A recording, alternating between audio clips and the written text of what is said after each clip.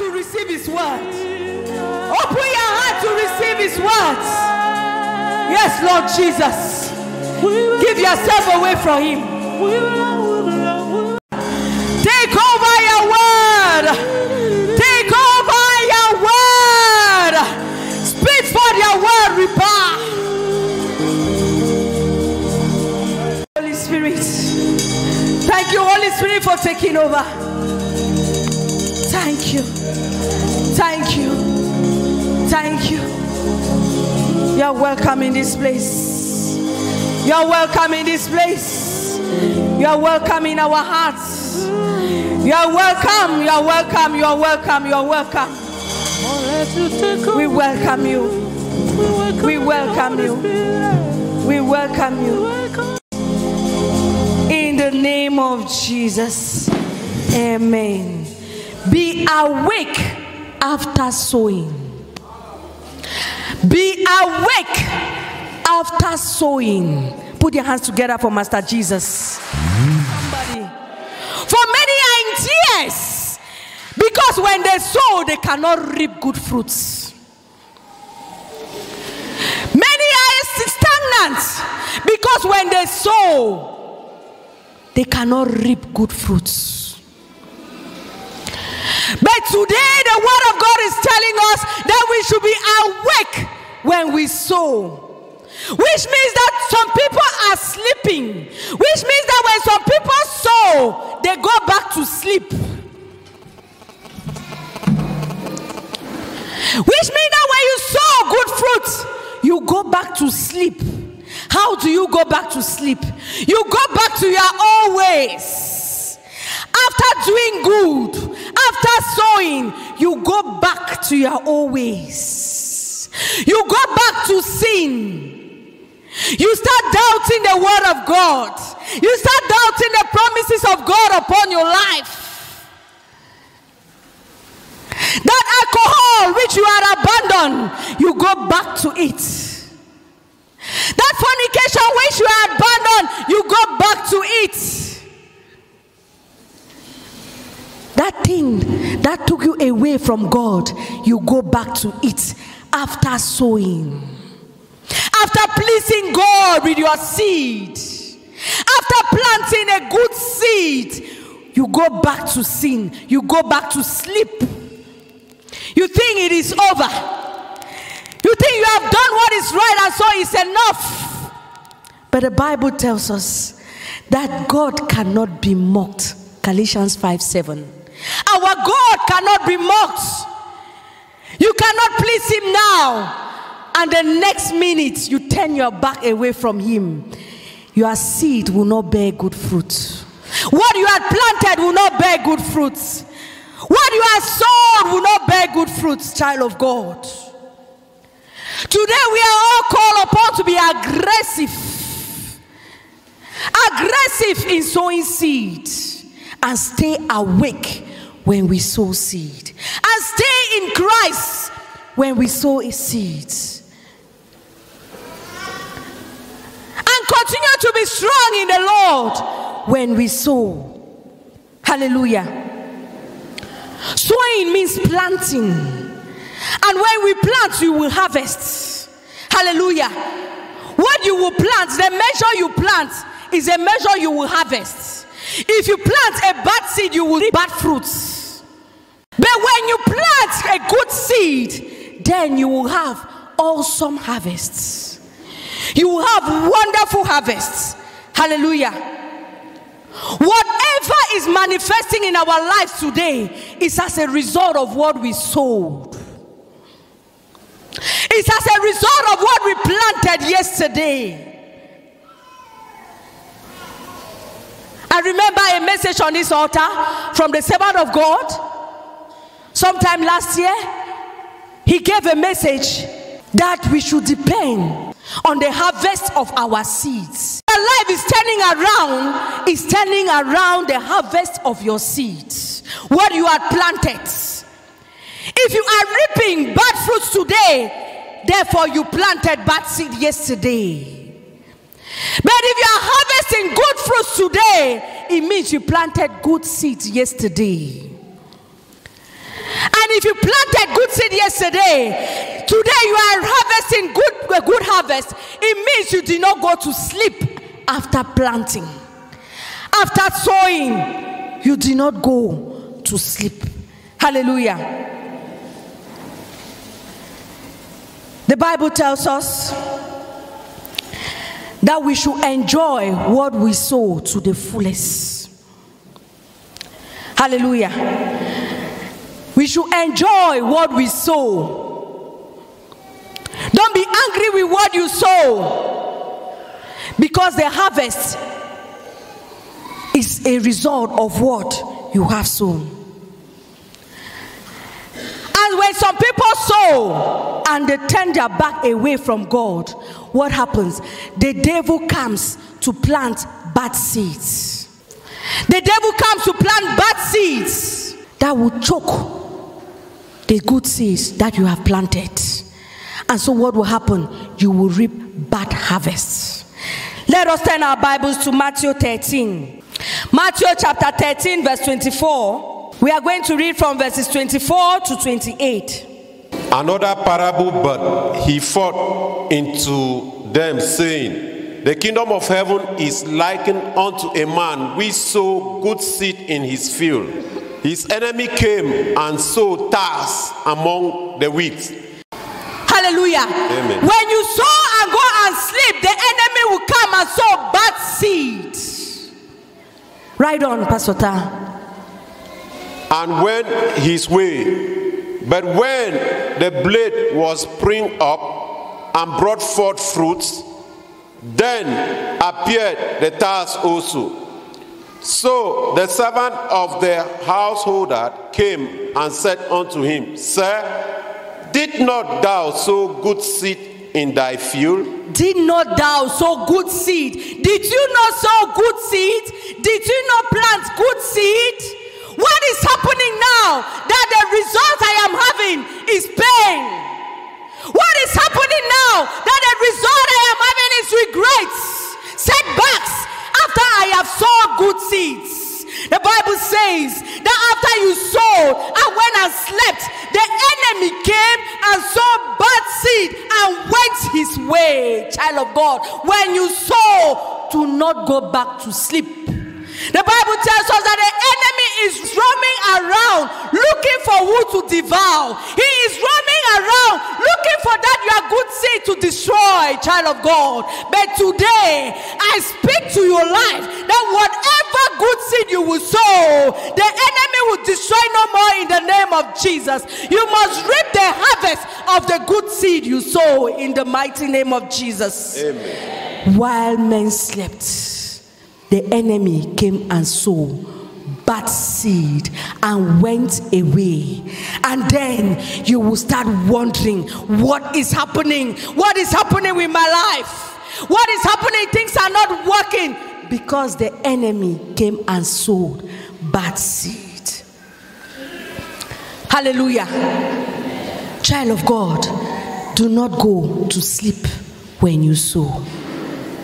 Hallelujah. Amen. Planting has a process. Planting has a process. All those who do agriculture, those who plant crops, they know it has a process. Hallelujah. You will clear the farm. You prepare the farm for planting. You make sure the farm is clean. Those who are mowing ridges, they will mow ridges to prepare the farm. That preparation of the farm is what? Cleansing, confession, emptying yourself. Hallelujah. Repentance. You are Egypt, preparing yourself for good harvests. Preparing yourself for good harvests. Hallelujah. And then what happens? You prepare the seed that you want to plant. You prepare the seed that you are about to sow. Farmers will separate bad seeds from good seeds. And at the end, they will plant the good seeds. Child of God, we are supposed to do what is right. Hallelujah. You will choose the seed you are supposed to plant. You plant what is good in the eyes of the Lord. You sow what is good in the eyes of the Lord. You don't sow any kind of seed. Let's turn to Galatians chapter 5. Galatians chapter 5, verse 22 and 23. The fruit of the Spirit is love, joy, peace, long-suffering, gentleness, goodness, faith, meekness, temperance. Against such there is no law. Seeds, children of God sow. They sow the fruit of the Spirit. Hallelujah. They sow the fruit of the Spirit. And so you must separate these seeds from the bad seeds. If you were not humble, if you were not gentle, if you were arrogant, aggressive, then you must separate yourself from aggressiveness to humility.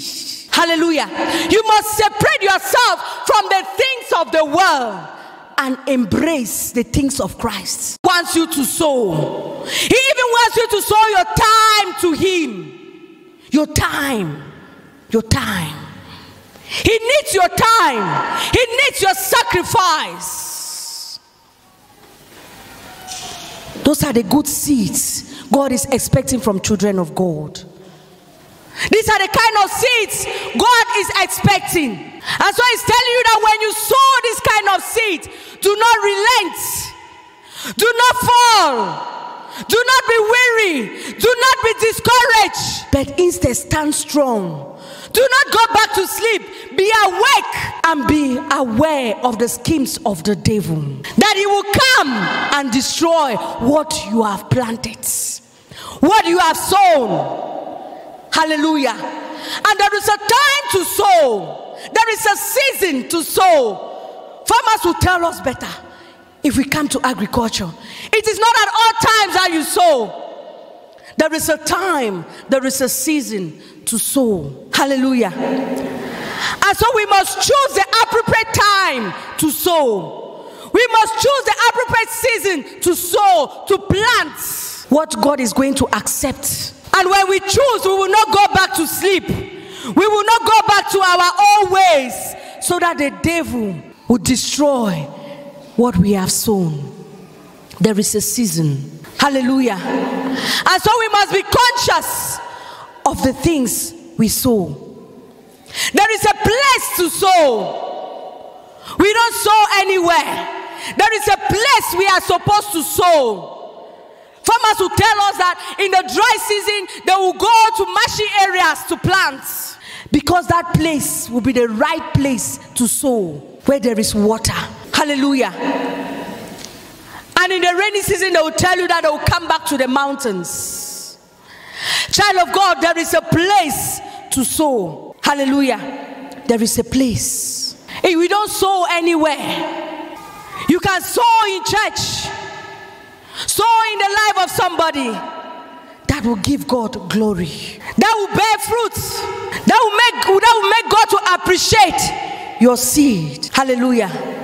The Bible tells us in Matthew 13, verse 4 to 7, that what happened to the farmer? He sowed on the way, on the roads.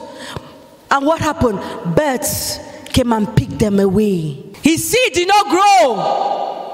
It did not bear good harvests. And what happens? It tells us again that he sowed on stony soil. And what happened? The sun came and destroyed the crops because he sowed on the wrong place.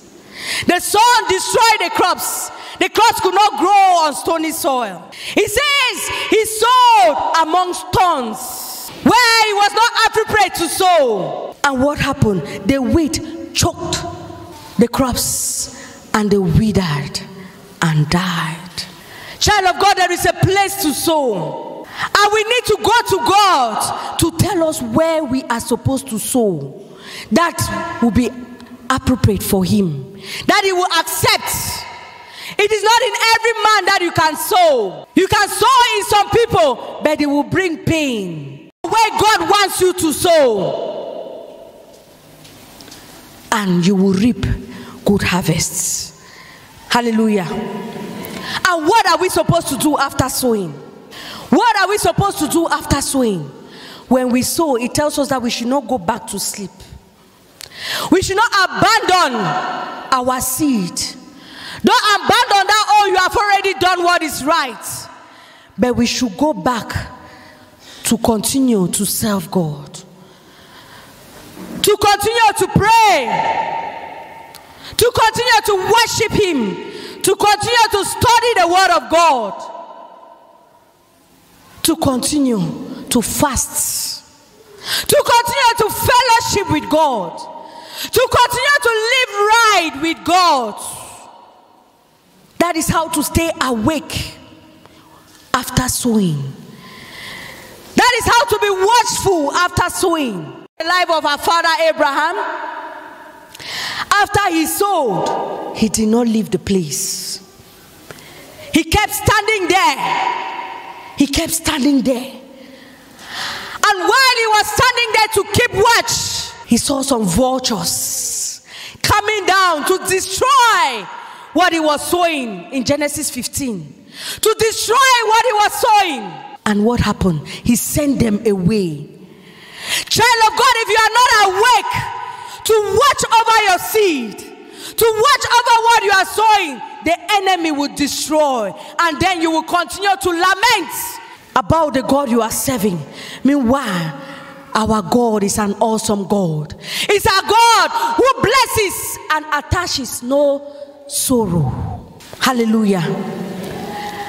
Father Abraham kept standing there until answer came down from above, until fire came and consumed his seed, and then he left the place with the assurance that yes, his seed has been accepted. Yes, his seed has reached heaven. Because he was awake, he kept watching. He kept watching that the devil will not destroy what he has sown. Hallelujah. Our God is faithful in keeping his promises. When he says that he will bless your seed, he will bless. He must surely bless in the name of Jesus. When you give him what he wants, when you stay awake, when you continue to live with him, even after sowing, he must surely bless you in the name of Jesus. That is who God is. He says, give, he will come back to you. Give him good measures. When you give him good measures, he will press down, he will shake it, and then he will run over. That is his promise. What he says he will do, that is what he will do. That when you give him what he wants, when you sow what he wants, when you plant what he wants, what he has set, then he will surely come back to you. That is what he calls good measures. We don't have to sow what he will not accept. Don't sow what you have rejected. Don't sow what you have rejected, what you don't want anymore. No, child of God. Sow what will provoke heavens, will provoke open doors, will provoke the windows of heaven to open, to break loose the blessings on you. You have been in church for years upon years. What is happening with your life? Child of God, sow good measures and stay awake. Even in times of offering, you will not imagine what comes out from the offering basket. That when we come to take a vehicle to come to church, we are asking for cash. I beg change for cash here. I beg you not get cash. I beg you not get cash. To come and give God cash, coins. That is what you sow. And you want to reap. Our God cannot be mocked. The measure you sow is a measure you will receive. You want big blessing, but you sow small. Child of God, who are we deceiving? The man of God, our neighbor, or ourselves? Because we cannot deceive God. Hallelujah. We cannot deceive God. Our God is an awesome God. He reigns and lives on high. What he says he will do, that is what he will do. And so when you sow, do not go to sleep, for the enemy is around, looking for ways to cause you pain, looking for ways to devour the blessings that God has put in your hands. Therefore, we should sow quality seeds. Hallelujah.